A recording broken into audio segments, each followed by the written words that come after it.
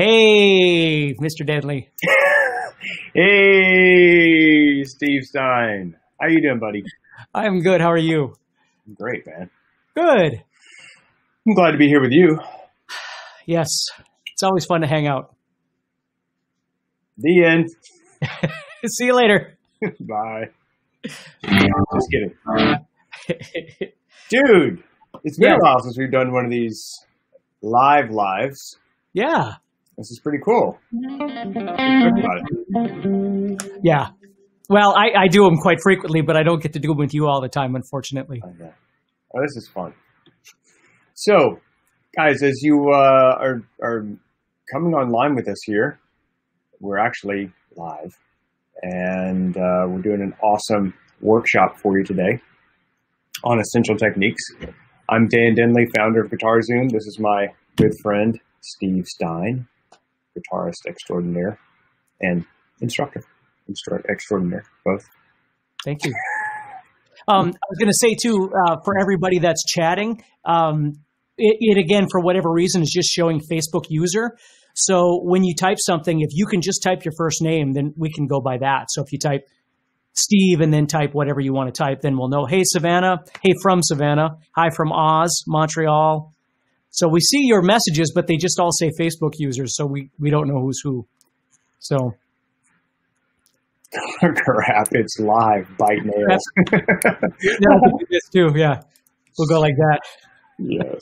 Wake Forest. Okay, yeah, cool. How about this, guys? Steve and I love to know where you guys are from. So please just type in where you guys are joining us. Youngstown, Ohio. Yep. Anaheim. Sweden. Sean is here. Martin LaBelle. Deb Jones from Oz. Where's Oz? Kevin from Illinois is here. Nice. Annie from London. Tom from the Catskills. Manchester, UK. Catterick, UK. Sorry. Loretta. Nova Scotia. Southern Illinois. Mexico City. Holy moly. James is all over the planet. Awesome. Largo, so cool. Florida. John in Denver, Colorado. Used to live there. Minnesota, Oklahoma, Connecticut.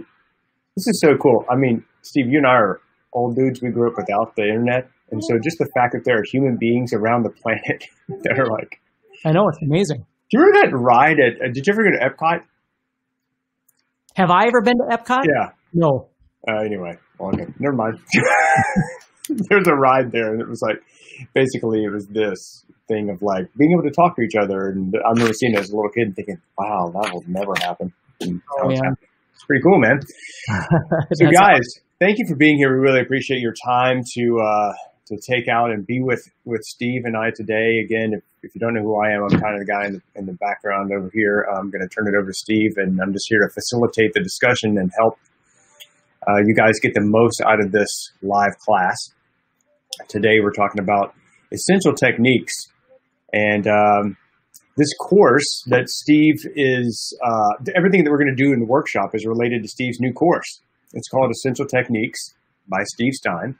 It is the first brand new course I think we've had in a while, in terms of it's something you've never taught before, at least at this magnitude. Is that correct, Steve? Yeah. I mean, I always talk about different techniques, but this is the first time they've all been in one guitar course, just focusing solely on techniques. Yeah. Right. So there's, as you guys know, as you probably know, Steve has lots of different guitar courses. Hi from Florida. Guys, thanks so much for being here. I'm just freaking out. I'm seeing 4 a.m. for Deb Jones. So shout out to Deb Jones at 4 a.m. Harold is from Norway. So cool. Yeah. So anyway, guys, the workshop series that we're doing for you, or Steve's doing for you, is the Essential Techniques, and it is a multi-day workshop series, and it's going to go live here every other day. If you prefer to watch things on YouTube, it'll also be on the YouTube channel. You can check that out. It just won't be live on YouTube. We're going live with you guys here, and then it will be a replay on YouTube. That's right. Yeah, that's right. So it'd be an encore broadcast. What do they call that thing over there? A premiere broadcast, I think that'll be tomorrow on YouTube. So we're recording this now, and then it'll be put on YouTube tomorrow. And that'll happen each day. So right now, today, we're doing the essential techniques. We will see you here tomorrow, or sorry, we'll see you here live on Wednesday. And then, or did we mash up the schedule a little bit? Or is it still Monday? Oh, it's Monday, Wednesday, Friday, and then next week, Monday, Wednesday again. Got it. So Monday, Wednesday, Friday this week, and then Monday, Wednesday of next week. All these, if you're joining us late or you happen to miss one because you're working or you're doing something besides hanging out with us, they'll be on YouTube for you. You can go there and watch them. If you enjoyed this series, I think you're going to really like Steve's course. It's called Essential Techniques. It's available right now at guitar-zoom.com. You can just go there and click on the banner that says Essential Techniques, and you get all the information about Steve's new course. So let's jump into it, my friend. Today, let's see what the topic is for today. We're talking about rhythm, correct? Yep.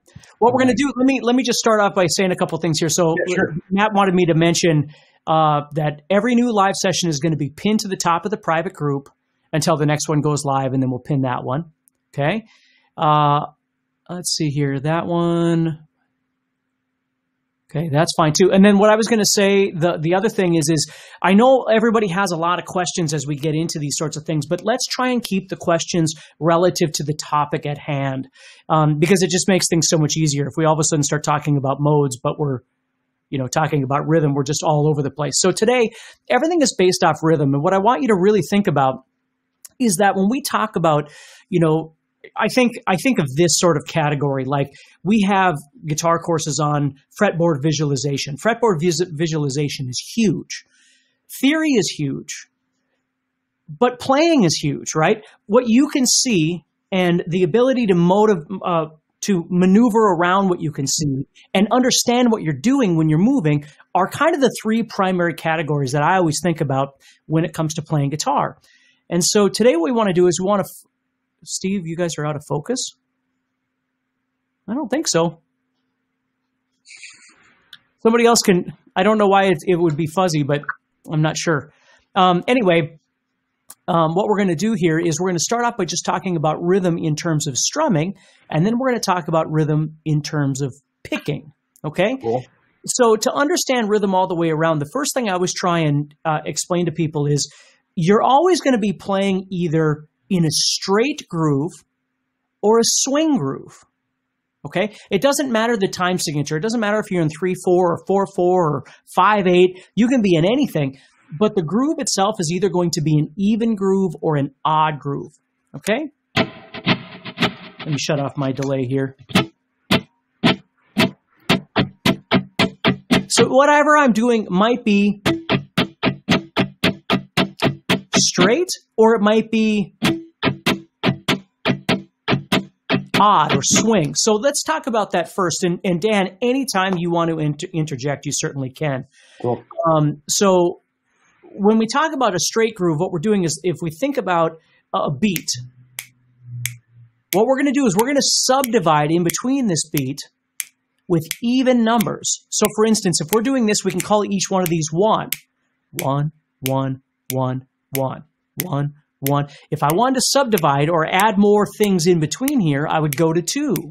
1, 2, 1, 2, 1, 2, 1, 2, 1, 2, 1, 2. If I wanted to go again, I could double that and move to 4. 1, 2, 3, 4, 1, 2, 3, 4, 1, 2, 3, 4, 1, 2, 3, 4, 1, 2, 3, 4. You see? So I can go from 1 to 2 to 4 to 8 to 16 to 32. And this is where the names of the notes, that's where they get their names, like a quarter note and an eighth note and a 16th note and a 32nd note, that sort of thing.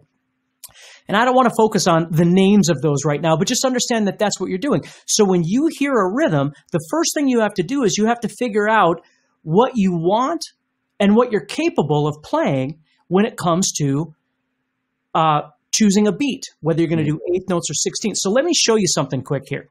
I'm going to play a metronome on Google. You literally just type in metronome and it pops up. Can you hear that okay? Mm-hmm. Okay. So this is going 100 beats per minute.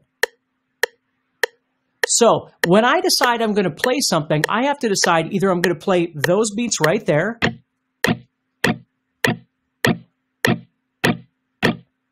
Or I'm going to play twice that fast.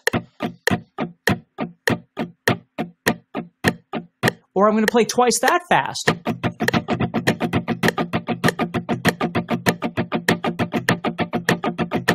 Or I could play twice that fast, but again, then we're going to start getting a bit out of hand at that point. So when I'm presented with a song to play, the first thing I have to do is decide how fast am I going to be strumming. And the second thing I have to decide is how am I going to be picking? And this was kind of my point earlier, is that all of these things are interconnected. So when you're talking about learning how to alternate pick, it's still going to affect your groove, right? If you're learning about visualizing the fretboard, it's still going to affect the availability of what it is you do on the fretboard. So all of these things are directly connected to each other, and that's why they're all so important. Mm-hmm. So if I start listening to something, let's just say I go to a G chord, okay? And I'm going to start playing to this beat. So my choice is...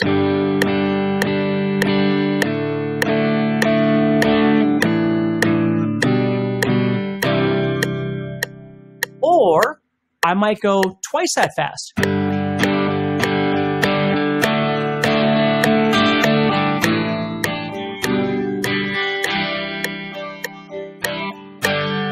Now, I've heard, if you're getting subtitles, I've heard on mobile devices, you go to the bottom and swipe up, or you do something and it gets rid of the subtitles. So if you don't want those, somebody this morning was mentioning that there's an easy way of getting rid of them. So just give that a try.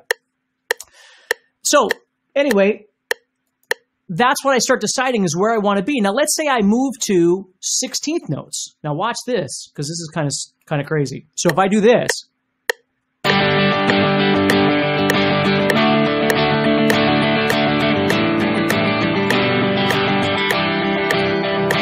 now it sounds really busy, but here's the cool thing. If you can play, for instance, in 16th note form, you don't have to play all those. You get your arm moving, and you only hit the ones that you want. Watch this.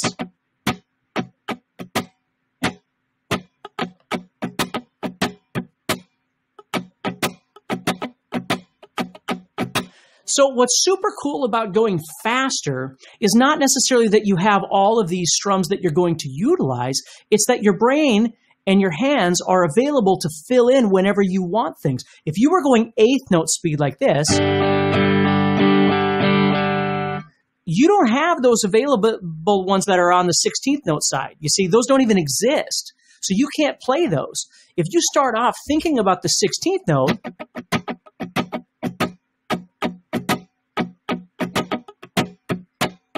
then all of a sudden, you've got all of these different things that you can add in, and then your rhythm starts sounding like this.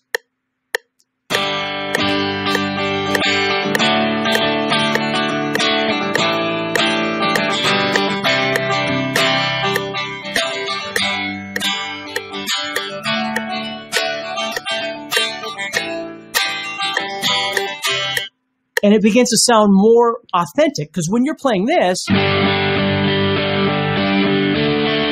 to be honest, most songs don't really do that. Now, you could take that 8th note speed and miss things there too.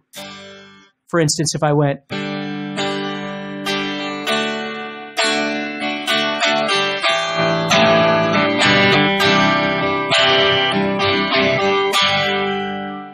And I see somebody's talking about organic strumming, and that's exactly what we're going to talk about, is organic strumming, okay? That's nice. Yeah. So before I move on, though, do you have any questions, Dan, or anybody about that? Yeah. Well, I just want to interject, guys, real quickly. We have this message chat board thing up here on the side. This is the first time Steve and I have used this particular software before, so we're still kind of getting used to how it works. If you have questions about Steve's Essential Techniques course or about this particular workshop that we're doing today, which is all about rhythm, which obviously is a very essential technique, please post them into the chat box there, and we'll see it, and we'll try to answer your questions as best we can. These things are disappearing super fast, so you might have to type your question a couple of times, I guess, maybe. But I'll try to keep some notes here as we go along in Steve's teaching as the questions come in, and then I'll try to bounce them off of you, Steve. Will that work? Sure, of course. Okay. So just make sure, guys, that you keep this particular workshop they're doing today Everything is around Steve's new course. It's called Essential Techniques. It's actually available today for the first time ever. It's brand new. No one's ever seen this before. And it's available by GuitarZoom. You just go there and click on the big banner that says Essential Techniques and get all the information about the course. This workshop they're doing today is all about rhythm.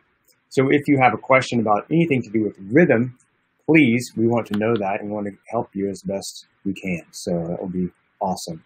But please try to keep the conversation to rhythm today. That would help us out a lot. So here's a Facebook user that says, by the way, I'm saying Facebook user, guys, because we still don't see your name. So if you want to tag your question with your name down there, then that would just sounds a little more familiar. If you could do that, it'd be cool, because we don't actually see your name. Anyway, are you playing from the wrist or elbow? That's an excellent question. Yeah, and it depends, because, again, if you think about it, you're always either going to be moving from the bicep, right, the elbow, you're going to be moving from the wrist, or you're going to be moving from the fingers. And, of course, what's happening is every time you move down, things are getting smaller. So when you want a big open strum,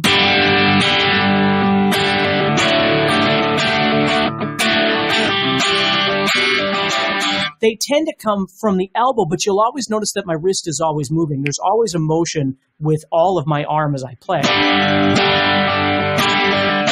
And that way, you can notice, too, that I can add dynamics in when I play by striking it harder and softer in different places.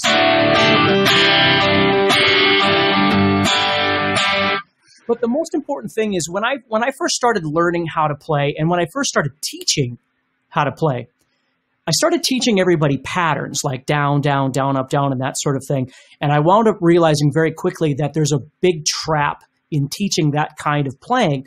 I'm not saying that it's not good for some people. But the problem is when you teach somebody something like, if I only teach you one sentence in Spanish, like, ¿Dónde está la casa de Pepe? Then the only thing you ever say is ¿Dónde está la casa de Pepe? Because it's all you know. So the problem with strumming patterns is when we get into strumming patterns, if all we do is think about those, you know, when you're trying to play with other people and things like that, you're not thinking like pattern 17 or pattern 32 or pattern 14A. You don't think that way. When the music starts, you start feeling the rhythm, you start feeling the groove, and then you decide, what am I able to add in over the top of this, right? And what was surprising to me was oftentimes the slower songs are, the faster you're actually playing, because you're doing like 16th notes instead of 8th notes. You see? So, and again, don't get caught up in 8th, 16, all that. Just understand that you're just taking a beat, a time, and you're either playing 1 or 2 or 4 or 8 or 16. And let's be honest, you're doing 1, 2, or 4 90% of the time, unless you're playing Slayer or something like that, right? Otherwise, you're doing 1, 2, or 4 all the time. Well, the faster the tempo gets, let's say I take my tempo and I move it up to 140. Well, your singles are already this fast. Now your 8s are here, which means your 16th notes. You see? So the song gets faster, but that doesn't mean that we're going to strum all that, you know, you're not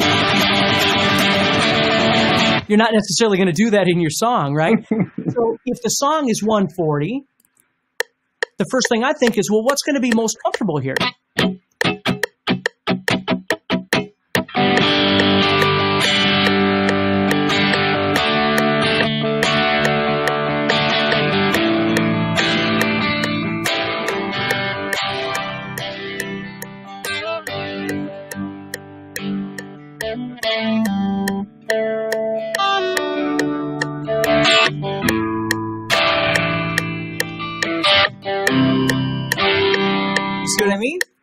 Yes. So that's the thing to understand about rhythm itself. The core element of rhythm is you've got to listen to something and decide how you're going to react, whether you're going to play. We're talking about a straight beat now, even 1, 2, 4, 8, 16, and so on. And again, in the real world, you're dealing with 1, 2, and 4 most of the time. Okay? Steve, we got some awesome questions here, buddy. I want to... Again, first we use the software. So what I'm seeing is not what you're seeing, Steve. So What I'm seeing is just coming and it's going, and I'm trying to write them Well, down. mine does the same thing. Oh, it does? Okay. Well, the screen only holds like 5 or 6 of them at a time. Mine holds 2 on my end. So I'm like, writing stuff down. Yep. So if I'm seeing a little distracted, I'm trying to write down people's questions so we can get to them. And I just pinged one of our guys, Matt, to see if there's a better way to do this, guys. Again, I appreciate you guys being awesome and hanging with Steve and I as we learn this new platform here. But one of the great questions that I did read is, do you have to strum all strings on each stroke? Do you have to strum all strings on each stroke? Well, again, this is a speaking completely realistic, right? I always think of the guitar as being in sections, like you have a top and a middle and a bottom. The top section is up here, the middle section's in the center, and the bottom is going to be the bottom 2 or 3 strings. And when you strum, the most important thing is when you strum, you don't hit more strings than you need. So if you're strumming a D chord, for instance, and you do this, it's going to sound like D. If you do this, it's going to sound like a 5-year-old hitting the strings of the guitar, right? So the most important thing to understand is in the real world, nobody hits the right strings all the time. It's impossible, okay? Because you're moving, right? It's like trying to run and hit an X on the ground every time, but you're not just running like you're running as fast as you can. You're going to get close depending on how accurate you are, but it's impossible to do perfectly. So what you think about, like with a D chord, for instance, is that you might need to choke up on your motion a little bit. Like we were just talking about your elbow and stuff. When you move to a D, you might not be strumming like this because you might accidentally hit these top strings. So you wind up kind of choking in.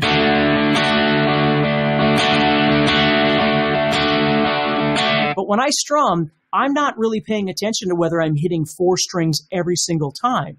It has more to do with the natural sound and the groove that I'm trying to create that fills in that space, if that makes sense. So if I play a G chord, for instance, there are times that maybe I don't even want to hit all 6 strings, even though they're here.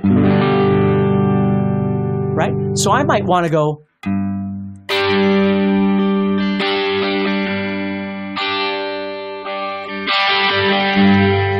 See how I'm separating the top from the bottom and I'm getting kind of this kick drum, snare drum thing happening?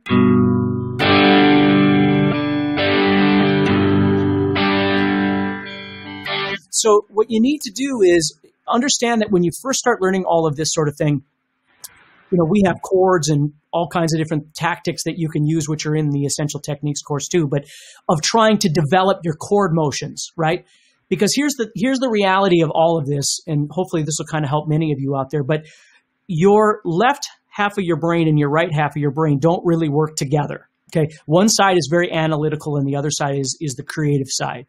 So when you're doing stuff on the guitar, if you think about your hands, they're not really friends. They don't really work together in a friendly manner. They have to both be nurtured and developed independently of each other before they can actually become friends and work together. So when you think about strumming at all, now again, we'll get to single note stuff in a little bit here too, but when you think about strumming at all, okay, strumming is a development of understanding the functionality of moving the pick back and forth. And then it's adding human element like dynamics to give it some sort of musical feel. Then what we do is we start taking that, if you think about my strumming right here, and I'm strumming down up the entire time, and what I do is I start moving away and actually skipping some of those strums, and it starts sounding like a real bona fide rhythm. So what I did was I started off with all of them, and then I start adding some dynamics,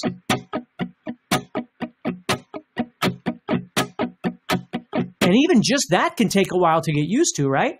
And then I start missing some of the strings. Now, if you notice when I'm doing this, I'm not hitting all 6 strings all the time.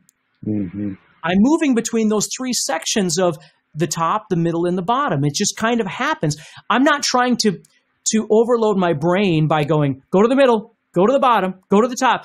I'm just trying to think about how it should sound and how it should feel. And again, this is what practice and time spent playing is all about. So as I start developing that, now I start feeling this rhythm, which is the whole thing. Rhythm is an actual mathematical thing that we can look at. But at some point, it needs to become something that our body, and you'll notice when I play, I might move my head or something like that. My body might start moving, my leg might start moving, right? So I'm feeling this thing. So as I develop that rhythm, and I always tell my students when I would teach them things like this, that chords and strumming should really not be practiced at the same time. You can, but there really isn't a large benefit. The benefit is learn to develop and feel the strumming that you're doing. And then when you want a chord, you can add that chord in.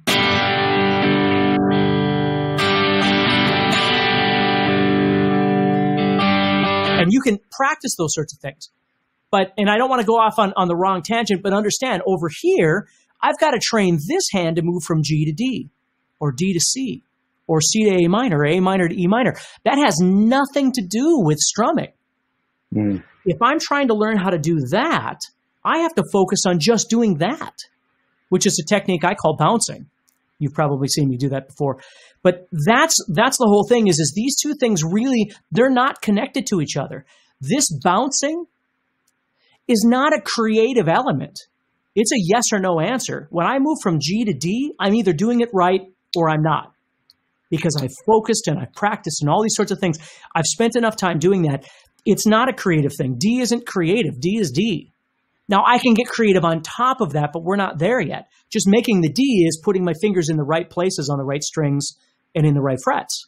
Mm-hmm. It's a yes or no, black or white answer, right? That's what it is. Strumming can be that if you wind up making it a down, down, down, up, down kind of thing. What I'm saying is what you want to be careful of is making everything into a down, down, down, up, down kind of pattern. Mm. That's why what you do. And again, I want to get off this in a little bit because there's other things we need to talk about. But if I think about my strumming down, up, I'm not thinking quarter, eighth, 16. I'm just thinking, I hear a beat and this is what my hand starts moving like this.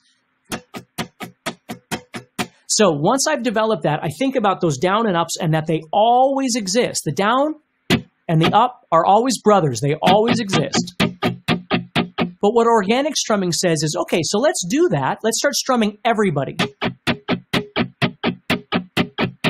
And then continue strumming, but don't hit the strings. And still keep the beat going. And I would do this like with a class of students. Then I would say, come back. And we should all be back on again. And then I say, move away. Come back. Move away. Come back. And after a while, you get used to shutting down that part of your brain that's telling you down, down, down, up, down. And you just start hearing dun, dun, dun, da, da, da, da, da, da, da, and you start playing what you want. But because this keeps moving, I'm keeping time with the music, you see? Super cool, dude. I love the in and out thing. Yeah. Yeah, I mean, that's the whole thing, is if you can learn to think about, you hear the music, you decide how you're going to move your arm, and then you start moving and missing things and hitting things. And then if you can, at the end, you start adding dynamics where you maybe hit this one a little harder or this one a little softer. And again, it doesn't have to be like every third one. You don't have to pack everything in at once. It's just learning this process.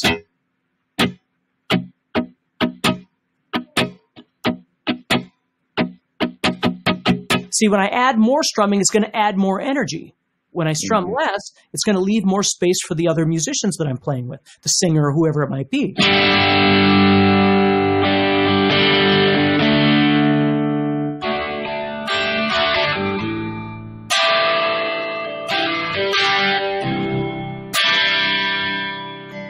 Now notice that versus this.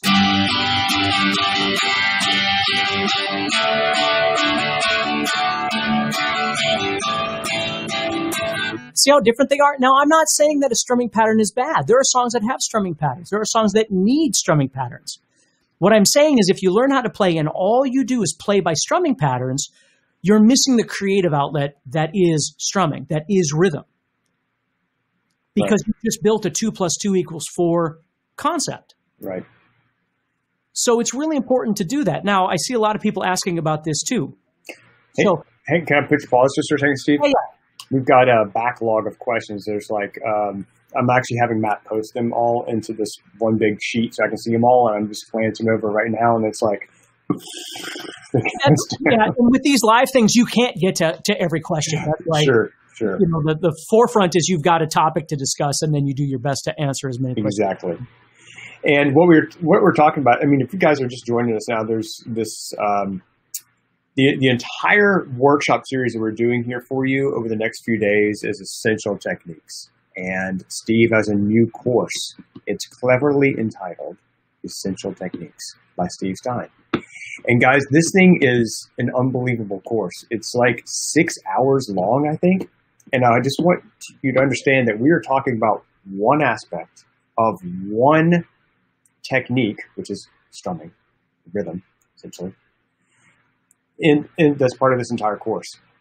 And if we can, I definitely want to get to some questions, but I was just looking at this thing that you sent over, Steve. I want people, this is kind of, I've never done this before, by the way. Can I share my screen, and can you make me big? I see I have a share screen thing down here, but I want to show people something. This is really interesting. You guys are going to get to see something I don't think we've ever publicly shown before. Share screen. And I want to show you this. Now, I don't know if you can see my screen or not. Can someone please... I got control of it, yeah, so they can see it now. They can see it now. Okay. Guys, what you're looking at is the mind of Steve Stine put into a mind map. And the reason I want to show you this is because this is the way, as you were talking, Stephen, you're breaking things down step by step. I want people to understand the degree to which you go to make sure you explain things in a step-by-step manner and where what we're currently talking about fits. This is Steve's mind map that he created for this new course. It's called Technique 2020. We didn't really know exactly what it was going to be called. It's called Essential Techniques. That's the name of the course. And it's available at GuitarZoom, of course. But this thing is a mind map of everything that Steve's teaching in this course. And this is him just sitting down and saying, here's what I want to teach in this new course. He's got guitar setup. He's got chords, open chords, power chords, bar chords. If you look over here, there's lots of detail about that. Here's the bouncing thing that Steve talked about earlier. Bouncing, the lift and shift technique, sliding to the power chord, 2 versus 3 fingers, small controlled strumming, controlling the strings that you're not playing, which actually is always a challenge, especially for young players or new players. And then you just take a look. We're just talking about one thing right now, which is strumming and rhythm, but inside this course, look at all these different, we talk about scratching a little bit today, motion of movement, down versus up strumming, patterns, kicks and snare strumming. Look at all of this. All of this is available for you in the new course called Essential Techniques. And this is just scratching the surface of it. This is the rhythm part. He's also going to talk about picking and picking hand development. And then there's more soloing things like harmonics, dynamic tools, guitar tones, sound effects, finger picking, hybrid picking, using a capo, two-hand tapping, playing octaves, string skipping, arpeggios. And each one of these has a branch of like more things to learn. Like just look at the arpeggio ones: major, minor, sevenths, major sevenths, minor sevenths, Randy Rhoads concepts. This thing is huge. And everything that we're doing right now is related to Steve's new course, Essential Techniques. So, Steve, are you with me? Yeah, I'm here. Oh, I thought I left. Sorry, dude. Well, that's okay. I suddenly I didn't see you, and I was like, "Oh, where's Steve?" Yeah. So everything we're talking about today, guys, is just one little section of this big course, Essential Techniques, and the entire workshop series is going to be on various topics. Today, we're just talking about rhythm, and so why don't we jump over and do a few questions, or I'll pick one that I think may be relevant for you. How about that, Steve? Yeah, go ahead. All right, guys. Thank you so much for bearing with us, by the way. We're still kind of learning this technology. If you have questions, please post them. Yeah, this person says, it's a no-brainer. This course is essential in order to become a more aware and nuanced player. Oh, yeah. One of the things I did want to mention, techniques is sometimes a little hard to understand in terms of like, what is technique? It's easy to understand. Steve's course was released a few months ago called Blues Licks. Huge hit. Everybody loved it. It's really easy to understand blues licks. You know what you get in that course? You learn how to play blues licks. Essential techniques is like, dude, that's a lot of stuff. So I wanted to show you that so you have a clue about what it all is. But it can be applied to any level. So, well, I would say, correct me if I'm wrong, Steve. Unless you're a true, absolute beginner guitarist, this is for you. Unless you're just starting out, you're probably not for the absolute beginner, right? Well, it even could be for the absolute beginner, but there are better things for an absolute beginner. Okay. But I mean, like, if you were an absolute beginner, just learning how to do, because everything in this course is built on its complexity too. So it starts off with the most simple elements and moves into the most fundamental elements, and then moves into the more elevated elements, you could call them. Right. So any level, guys, that you're currently playing at, I guarantee you there's something in this course that's going to help you level up. And right now it's on sale, and it's going to be the price is going to go up whenever the deadline is. I don't even know, but it's on sale right now, and it's available for the first time today, actually, at GuitarZoom. So you might want to check that out if you think that this is for you. So let's go over to the questions, Steve. And my goodness, there's a lot of them. Let's see here. Let me just pick one here. Hang on. I'm sorry, guys. Oh, cool. And I have the names in here, too. Thank you to everybody that asked the question. Angie, Frank, Bill, Ignacio, Doug, Bill, Verdon, Todd, Samuel, Francis, Richard. Guys, thank you so much. We're not going to be able to get to all these, but I do want to let's just jump in to one of them here. This person says, and I think you kind of touched on this, Angie actually says, are there common strumming patterns that can be used for most songs? Well, yes. If you do something straightforward, like if you were to do like a down, down, down, up, down would be the most basic one that you could do. And it fits with anything that would be straight, right? Where you can also so think about that. I'm going down, down, down, up, down. And I could keep repeating that over and over. Okay? And then the next thing you could do would be to funk it up a bit by doing what's called an eagle strum, which is going down, down, up, down, up, down, down, up, down, up, down, down, up. And if like just different patterns like that, there's a couple of those that work really nice in general situations that you find yourself in. And like I said, it's not that strumming patterns are bad. Strumming patterns can be very beneficial. What I learned early on in teaching strumming patterns is that when I taught strumming patterns to students, whenever they'd play, guess what they would play? The strumming pattern, right? So even though the song may be giving them a bit different groove or something like that, they never really practiced the availability of being able to listen and respond to the music as you're hearing it. So again, it's always figuring out where the downs and the ups should be relative to the tempo of the song. And then it's learning how to hit and miss in different places. Now, needless to say, no matter what you do when you strum, you're hitting a down or an up, and at some point it's all mathematical, right? I mean, at some point everything gets repeated, but it's in your playing. If you were to play for 3 minutes and do the exact same strumming pattern, after a while it gets a little old to the listener. Where if you could add dynamics and add some variety in there, it winds up sounding a little bit more interesting. So nice.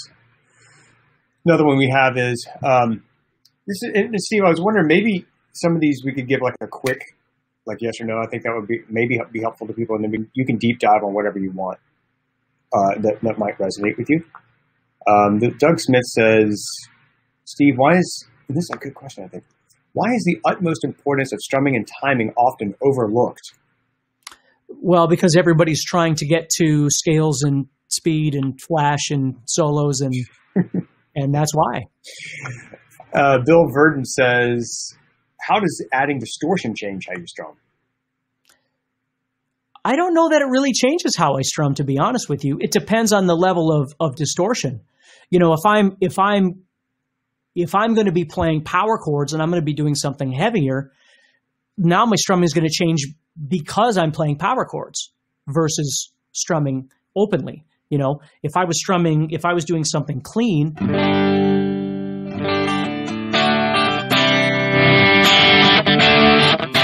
it doesn't really change what I'm going to do, except that a lot of times as we get more distortion in there, it's nice to have those breaks. You hear those punches and it sounds really cool.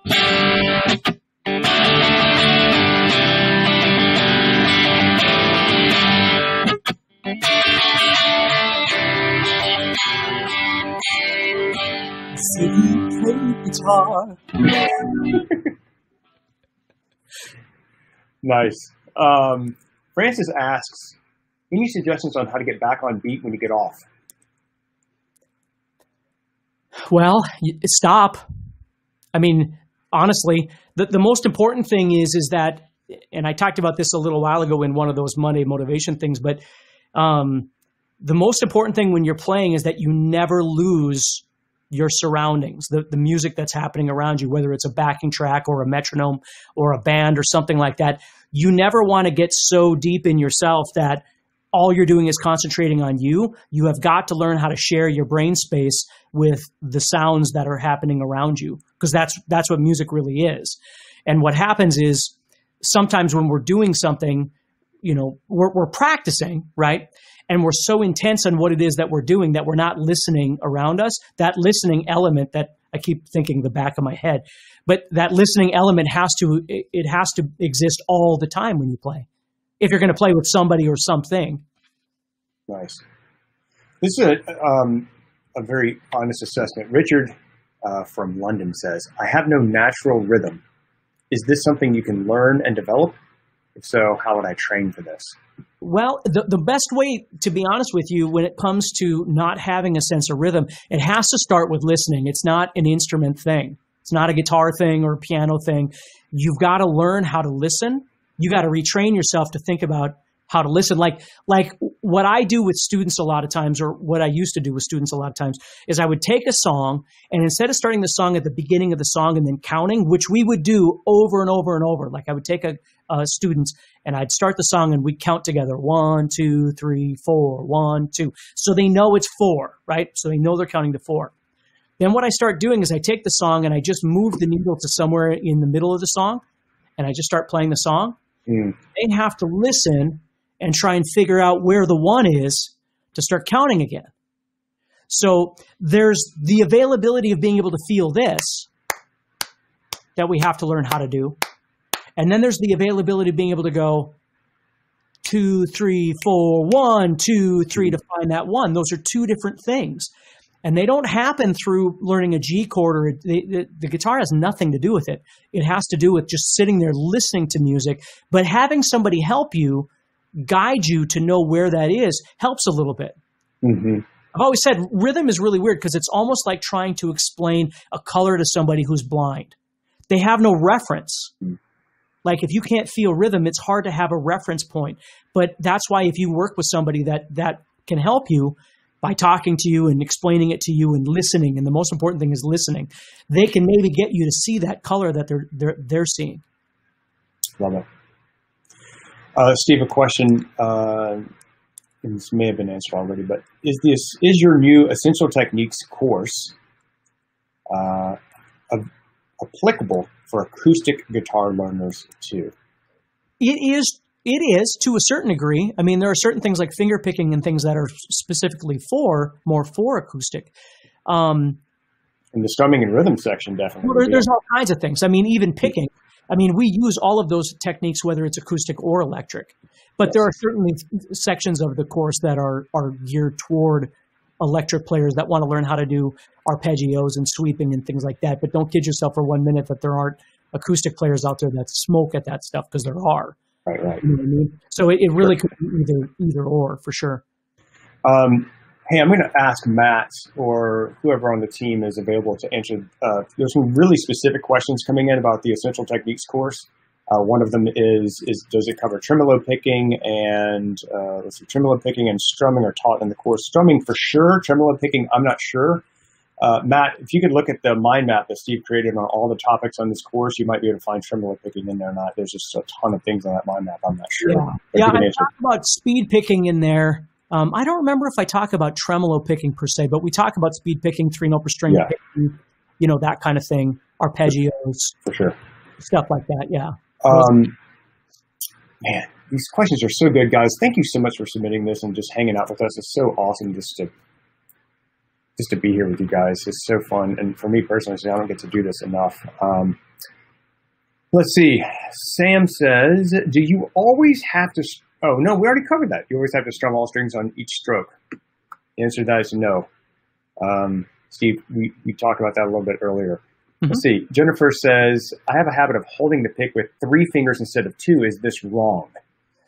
Well, it's not that it's wrong.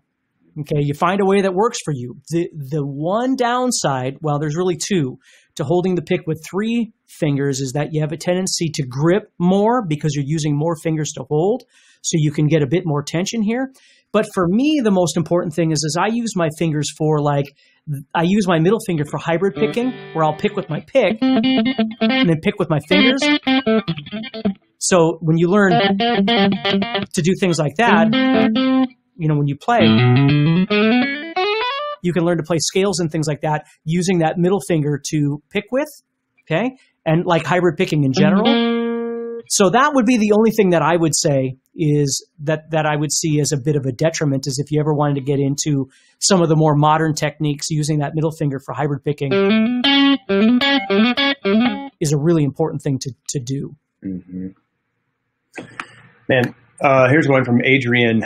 He says, when you're trying to develop better rhythm strumming, what is better to establish your practice? Faster beats or smaller fraction notes at slower beat speed? For example, try 16th notes at a slower beat or 8th notes at a higher speed. Well, they're gonna overlap each other anyway. So if you're trying to practice, again, think about your practice as 2 different things. You're trying to practice a comfort zone. That's one thing. Because when you play, the thing that a lot of people don't realize is when you play with other musicians or you're writing music or whatever it is, or anytime you're put into a situation where you have to decide on something quickly, you have to understand what you're good at and what you're not good at.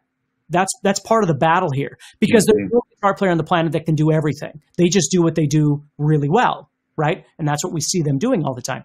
So if you're given a tempo of 130, for instance, you should already know what it is that you're capable of doing, what's comfortable, what your go-to is going to be in terms of your strumming and things like that, right? Now, if you're trying to develop your speed, a great way to do that is just start at something like 100 and practice 8th notes until you get to 200.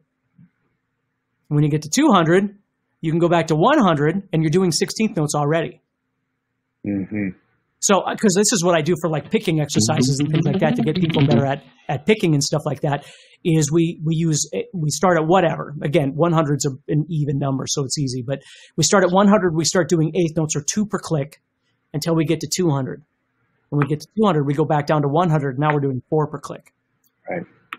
And it's just an easy way to train your brain to think about it. So you'd know if you hit 160, you know whether or not you're going to be doing 2 of strumming, of picking, or whatever, or if you're going to be doing 4.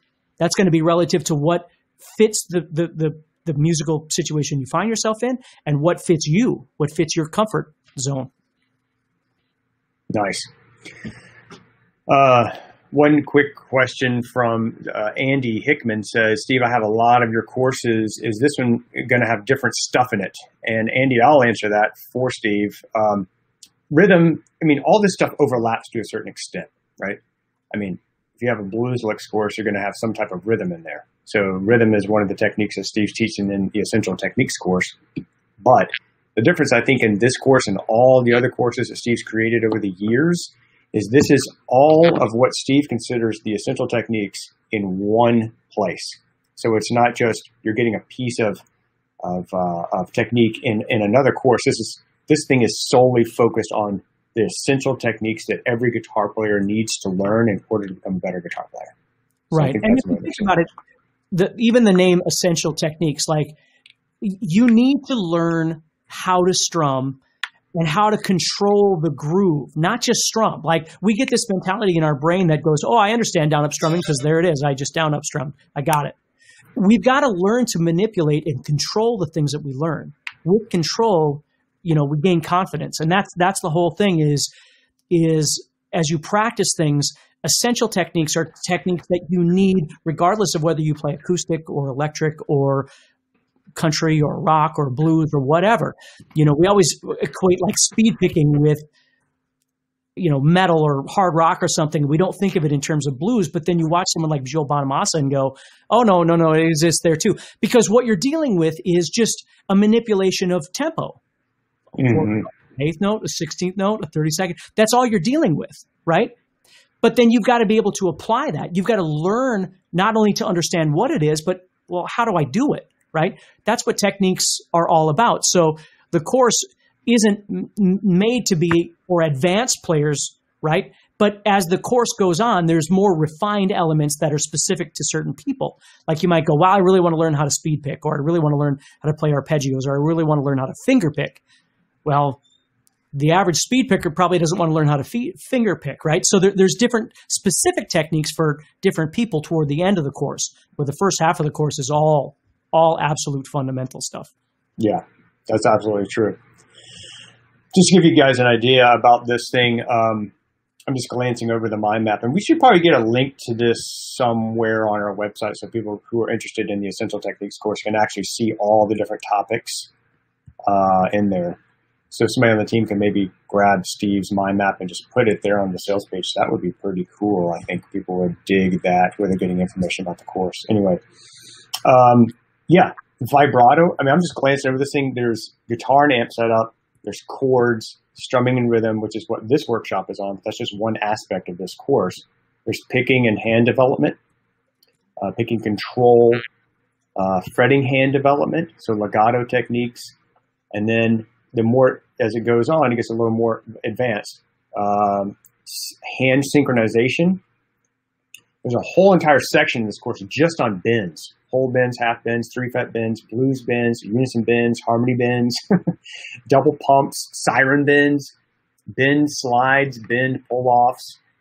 I mean, that could be a whole course just right there on bending, really. There's vibrato. There's did I already say hand synchronization? Slides, arpeggios, string skipping, playing octaves, two-hand tapping, harmonics, dynamic tools, guitar tone tools, sound effects, finger picking, hybrid picking, and capo. Those are all the topics, and every one of those things is broken down into subtopics. So it's a big course. And another cool thing I just thought about, Steve, is that you don't have to go through this thing from start to finish. You just need one game-changing technique that you can apply to your playing to make this entire thing worth it. Right. That's right. Cool. All right, buddy. Let's bounce back to a few more questions here, because I just really want to get as many of these out of the way as we can, because people will take the time. On the screen here, it says, do you use a thinner pick when you strum versus power chords or lead?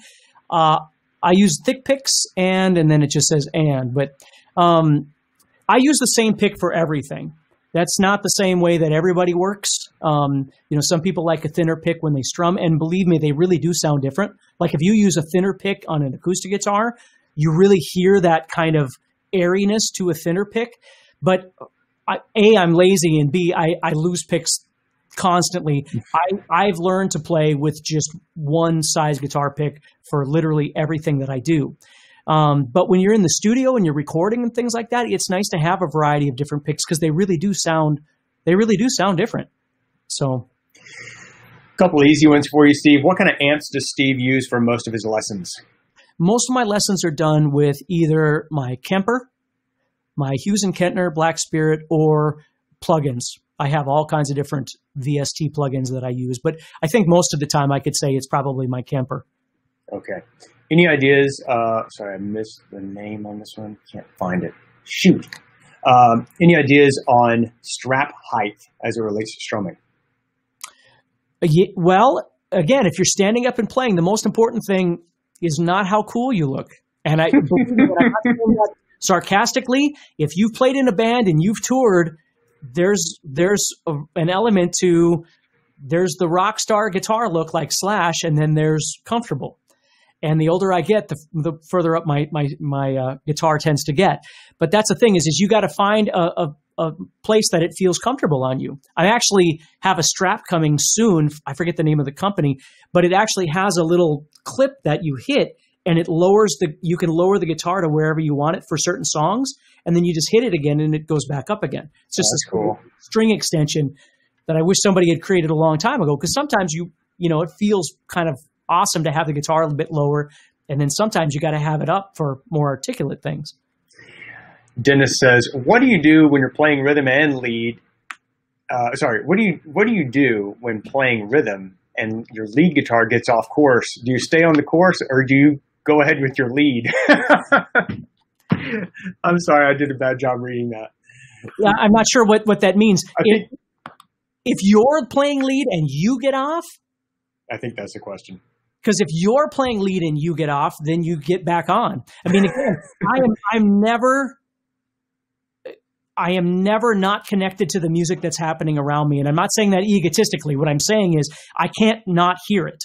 So if I'm playing on stage with a band and the solo comes up or whatever, I might make a mistake in the solo, right? Or God knows what, I break a string. I mean, there's all kinds of things that can happen. But I never disconnect from the music that's happening. So even if I was to make a mistake or whatever might happen, I still am connected to the music, so I know how long I have left in the solo and I can feel the beat, and that all comes through rehearsal. And I can't stress enough to everybody how important it is that you understand that guitar isn't just fingers on the fretboard. That is absolutely crucial, but it's not the only element.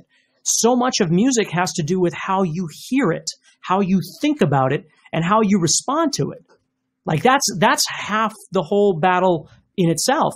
We can't respond without being able to do things. We can't respond to music if we don't know how to strum or we don't know chords or whatever it might be, right? Those are the tools that we have. Mm-hmm. But our ability to be able to listen to the music at all times is what keeps us where we need to be.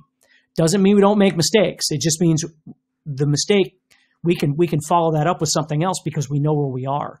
Yeah. Guys, I see a comment on here from Todd. He says, "Hey, thanks, Steve." Oh, sorry. This thing keeps jumping every time I start to read it. He says, "Thanks, Steve and Dan. Great stuff.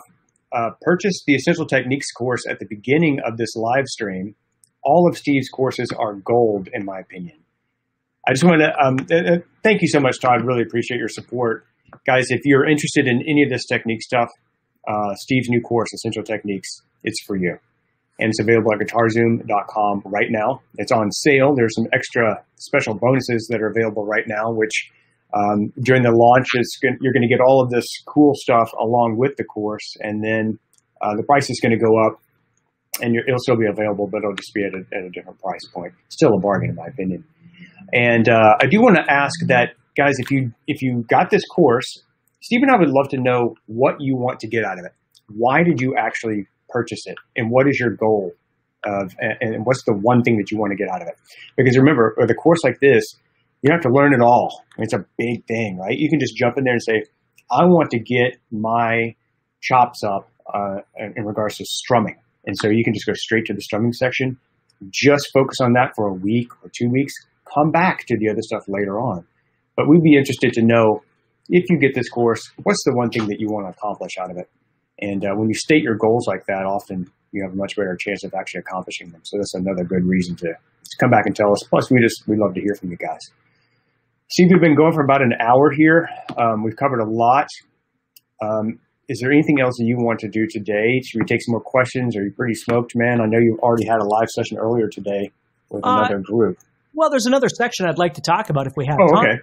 Cool, man. I'm just here to So I see a lot of people, like I just had, let me see this one here. Rhythm comes naturally. Don't really think about it. Playing by ear may be the reason. He says, is there a way to identify what beat you're playing without the use of a metronome? And the thing is that, again, don't overthink this stuff. If you're feeling it already, that's fine. But I always think because I've always tried to teach students to think about things in terms of the real world. Like, what I would love for you is to be able to play with other musicians, whatever that means. And you might already be playing, and that's awesome, but everybody isn't. And the question always comes up, well, why is that, right? Why aren't you? Are you not confident enough? Do you not feel whatever? And the thing about playing is the more you put yourself in various situations through your practice, the more you can develop confidence in those different situations. So let me show you something. So let's say, for instance, we go back to 100 beats per minute here.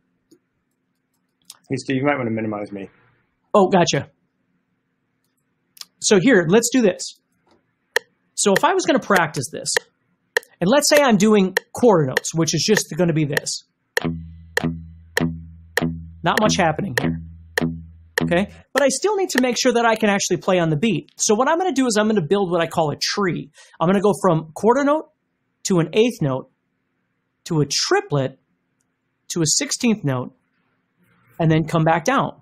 And I'm just going to do this with the 0 on the 6th string, but you could do this with a scale. Maybe you're practicing pentatonic. Maybe you're practicing diatonic. You can do this with anything, okay? So once I start it, what I want to do is I want to learn to feel that quarter note, okay? It's not a lightning strike. It's not. It's bigger than you think it is. You've got to learn to feel that beat. And again, I know it's just a quarter note, but you've got to learn to feel it. It's not just like, you can't do that. You've got to learn to feel it when you play. And you can feel it through the motion of your hand. Notice how this is coming from my wrist. So let's move to eighth notes. Now you're going to notice I'm doing eighth notes with downs. I'm feeling that first one each time. So even if I get off a little bit, like we've been talking about with some of your questions, I feel the next one coming, so I can get back on again.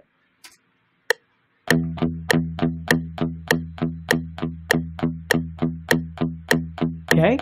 Now you could do these as alternate picking if you wanted to, like this. And that would be okay. So next up, we've got triplets. Now this is a different one because when I do this, I'm going down, and then up, down, up. So every time it clicks, I'm going down, up, down, up, down, up, down, up, down, up, down, up, down, up, down, up, down, up, down, up, down, up, down, up. Because my pick just wants to do this. It doesn't want to go. I don't want to make different patterns. I just want to feel my arm doing this the entire time. So I'm going down, up, down, up, down, up, down, up, down, up, down, up, down, up, down, up, down, up. And my pick is just going down, up, down, up, down, up, down, up, down, up, down, like it always does. So as I'm playing, thinking about lining up, down, up, down, up, down, up, down, up. Then you could go into your 16ths.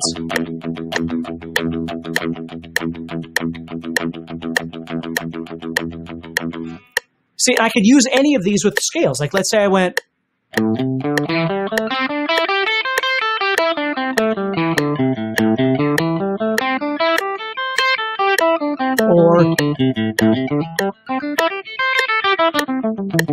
Or right, whatever it would be, wherever you are in your practice, but learning how to feel these different rhythms. So I know at 100 I can do this, but I can't do this. Or at 120, I can do this, but I can't do this. And it's not a bad thing. It's just awareness. So you know what you can and can't do. It's very important to learn how to do that. So that's something that I think you should try and work on as well. And I think that's probably pretty good. We can do some more questions if you want, but I think that's just a really great practice tool for people to use. Yeah, I love it. Man, there are a lot of questions. Guys, as your questions keep coming in, let's just try to, if you could help Steve and I, today we're just doing rhythm. So if you're asking questions about scales and other things, we are going to do additional workshops for you. So you'll definitely want to join us. We're doing this one today is Monday, October 12th. This is live. It'll be as a replay, what do you call it, encore, whatever, premiere thing. It'll be available on YouTube tomorrow. Each day we're going to be publishing these on YouTube. So you can go to the GuitarZoom YouTube channel and check out this workshop series. Just look for essential techniques, and then we'll put all of these there for you so you can go back and watch them later. But one of the questions we have here, Steve, is how do you know when you're ready to jam with other players on a regular basis? And what should you expect? Well,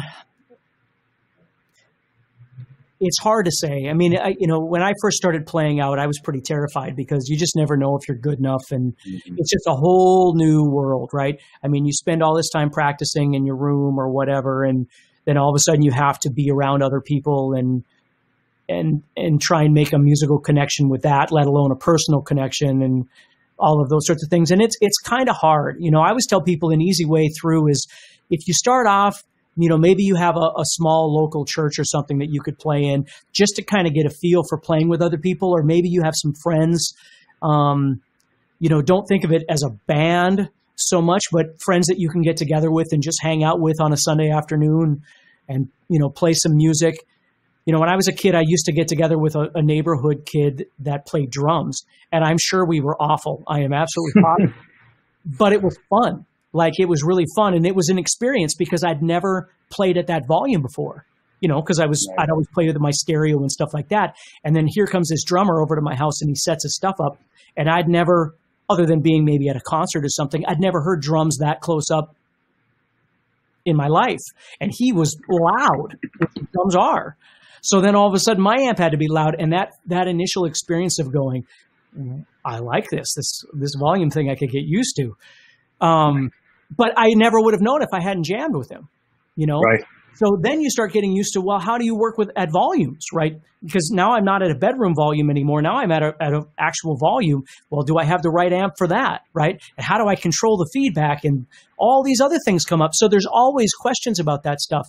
And so I don't know that there's ever a perfect time. I just think people are so critical about themselves or toward themselves that they take too much time. They keep making an excuse to not get together with people, where I guarantee you the majority of people aren't as far ahead as you think they are. You know what I mean? So true, man. So that's wisdom right there, guys. I think you heard him, what he just said. The majority of people are not nearly as good as you think they are. Here's a quick. Go ahead, buddy. I don't mean to interrupt you, but I just heard I listened to Sirius XM a lot. There's a station called Volume, and Eddie Trunk is on there. He was interviewing the guitar player from The Cult, and I thought it was really interesting because he goes, "What's the number one thing that you would never want the world to know about you?" And he said, "Being found out." And I thought that was the perfect answer because it's the truth. It doesn't matter if you're Steve Vai. It doesn't matter who you are. They're all amazing. Don't get me wrong. They're all amazing. But they can do what they do, and they can't do what they can't do. And they don't do what they can't do in front of you. And I think there comes a point in your life where you have to say, I don't care what I can't do. This is where I play, and I'm just going to do the best I can, and I'm just going to do what I do. Or build yourself realistic goals, but don't give up everything else in the pursuit of that goal. Like don't not practice because you want to develop your alternate picking. I think it's wonderful you want to develop your alternate picking, but learn what's available on this platform. The people, the music, whatever it is you can do, and then keep striving to the next level. Claudio asks, does the angle of the pick matter when you strum chords? I don't really angle the pick when I strum chords. I angle the pick more when I'm picking strings, and I have to kind of get more efficient. When I strum, I tend to stay pretty flat. And again, I'm using a really thick guitar pick right now. But really thin picks, they feel really good when they bend and kind of slide through the strings. And there really isn't much of a reason to have to turn it on a strum. Nothing that's really coming to my mind. I think you could keep the pick pretty straight. Yeah. We have a question here, guys, from Bill. He says, I see that the bonuses that are included with the Essential Techniques course are for the first 100, 200 buyers and so forth. How do I know if I can get all this? I don't know who bought, and I don't want to miss out on the bonus stuff if I still buy now. Guys, I just want you to know that if you decide that Essential Techniques, Steve's new course, is for you, we'll make sure you get all those bonuses. because we want to take care of everybody in our group here. So don't worry about that. We'll make sure that you get all of those, even if the deadline's already passed for those particular fast action bonuses that you're talking about. Don't worry about that. Don't let that hold you back. We'll make sure that since you guys are hanging out with us, that you get all of that. Okay, so don't worry about that. Melik Kaiser says, that's a very interesting name. By the way, it's so fascinating to have people from all over the world. To me, it's just mind-boggling. It's so cool. Speaking of that, I wanted to ask everybody, if you could, please respond back if this time works for you. Steve and I really didn't know what time would be a good time. I'm on the Pacific Coast time. Steve's in Central time. So we chose 10 o'clock Pacific, noon Central for us. But we have people from all over the planet who showed up. So if you could just let us know if this time works for you, that'd be awesome. Also, if you went ahead and got the course, please come back and circle back and post in here and tell us what you hope to accomplish from it. What's the number one thing you want to take from it? Anyway, Melik Kaiser says, does the development of rhythm technique ever get to the point where you can play a new riff without even thinking about it? Or will it always be necessary to learn the riff first before you can become proficient with it? In other words, Steve, are you with me? Yeah, I'm with you. I'm not sure I'm really understanding that question. In other words, I think what he's trying to, Melik, I'm not sure if that says I don't know. Anyway, Melik says, does the development of rhythm technique ever get to the point where you can just play a new riff without even thinking about it?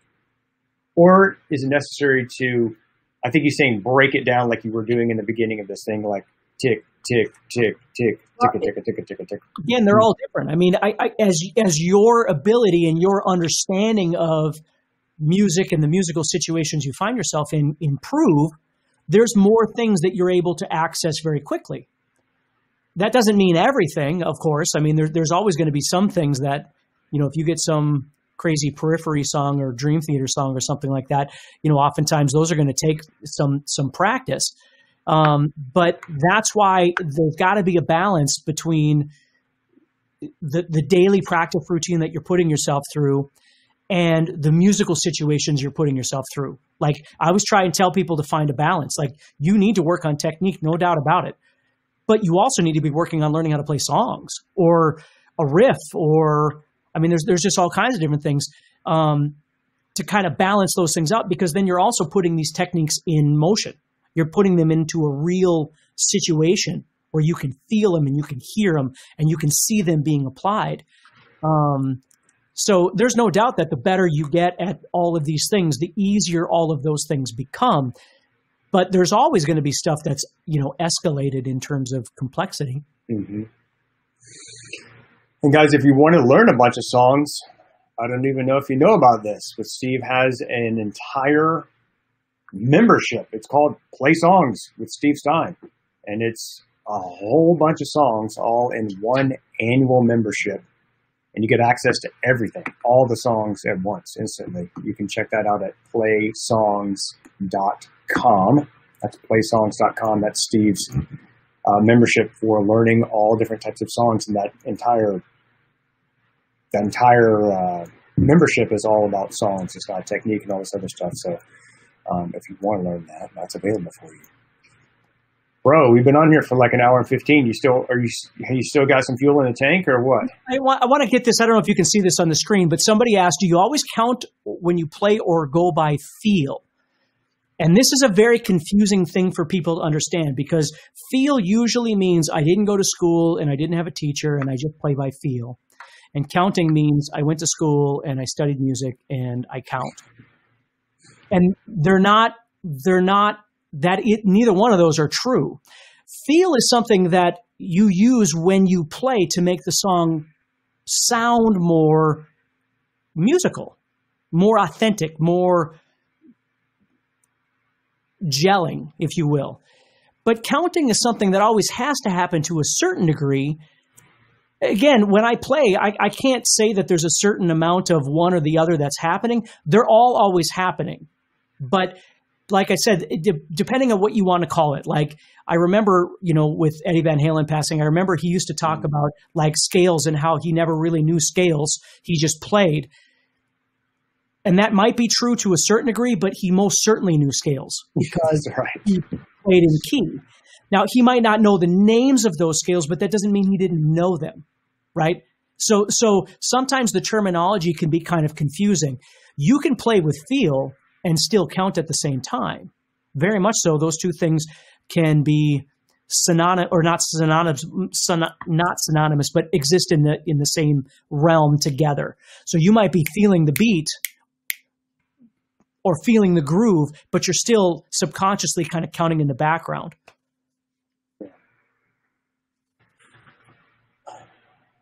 Man, what do we take it from here? I want to just remind everybody that we're going to be doing several of these workshops. We can't pack everything in here at once. Today was just on rhythm. Yeah. So go ahead, buddy.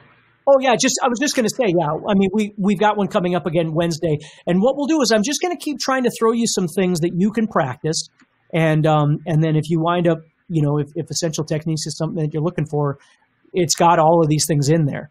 But the most important thing is all of these questions that you have. Whenever I do these sorts of things, whether I go live, on Mondays, or I go live, like we have a VIP group, I go live once a month with that. People always have a lot of questions, and the goal is to try and get you to think about some of these things, and maybe some of these things that we talk about are going to answer 2 or 3 of those questions if you just think about them a little bit, and reassess the way that you're approaching your practice. That's what I want you to do, is think about every day when you practice, work a little bit on technique. And a little bit, I don't mean 5 minutes or 10 minutes or 20 minutes. I don't know what I mean. I mean, every day you should work a little bit on getting better at some element that you need in your playing. At the same time, you should try and find some things that are inspiring or motivating, that you can see everything happening for real. And for me, it's always been songs. I think songs are so important, because if you pick a song that you love, like when I was a kid, I wanted to learn how to play Highway to Hell, because I loved AC/DC, right? Or I wanted to learn how to play Carry On Wayward Son, or whatever it might be. When I started figuring out that I could play those songs, maybe not every part perfectly, but I could get from point A to point B in that song, and I could put my record on and I could play it. It felt really good. And the reason I was able to play that, again, maybe not perfect, maybe not all the parts, but I could play from A to B, is because I had developed certain aspects of my technique, certain aspects of my availability to be able to listen, and then apply those while I'm playing. And I still use those things today playing in bands. That's exactly how I see things. I'm just not in my bedroom anymore, right? But I still sense all those same things. So that's what I want you to think about with your daily practice. Steve, you're an awesome guy, man.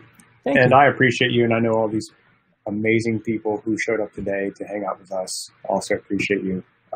Thank you for sharing your gift with us. And I truly believe, I know you get nervous when I give you a bunch of compliments, but just listen. Everybody feels the same way. I'm just basically summarizing what everybody says. Just go and look at the hundreds of thousands of YouTube comments of people and who are super appreciative, and all the testimonials of people who actually invest in your courses. You have a real gift, man, for not just being able to play, which everybody knows you're a great player, but also to be able to teach and to break things down in a way that's easily understandable. And I think all of us as guitar players have had the experience where you know somebody who can really play, but they can't really explain how they do it. And I think when you have the gift that you do, which is to be able to break things down, that's why you're able to help literally millions of people. That video that you had, the how to solo in 5 minutes, I don't know if you've noticed this, but it has over 9 million views now, that one video.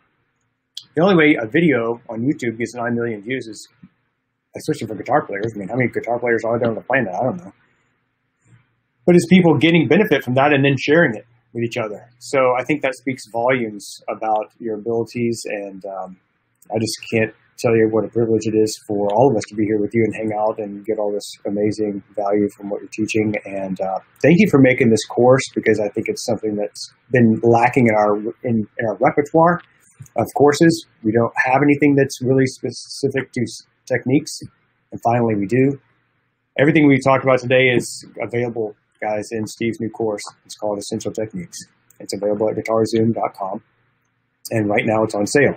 And right now there are some special bonuses. And then if you decide to jump in, we will make sure that you get all of those fast action bonuses, even if they're already sold out. So we'll go ahead and make sure that everybody who joined us today will get that if you want to sign up for that. We're doing another workshop coming up Wednesday, guys. So we hope that you'll come back and hang out with us again. If you, for any reason, missed any of these, we're going to put all the recordings on the YouTube channel in a nice, tidy playlist for you called Essential Techniques. And please come back and join us on Wednesday. I think. Say it again.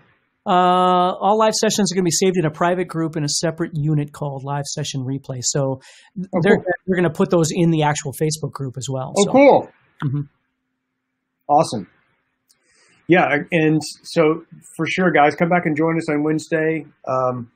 If you joined us late, this will be available as a recording. You can certainly watch it. Thank you again for being here, and thank you for all of you who already took the step and invested in Essential Techniques. I think you're going to love it. Please come back and tell everybody what you think about it. We would appreciate that, and we will see you on Wednesday. Anything else you want to wrap up with, my friend? No, just stay positive and keep practicing. All right, guys. Thanks again. We will see you on Wednesday. Talk to you soon, guys. Go practice hard.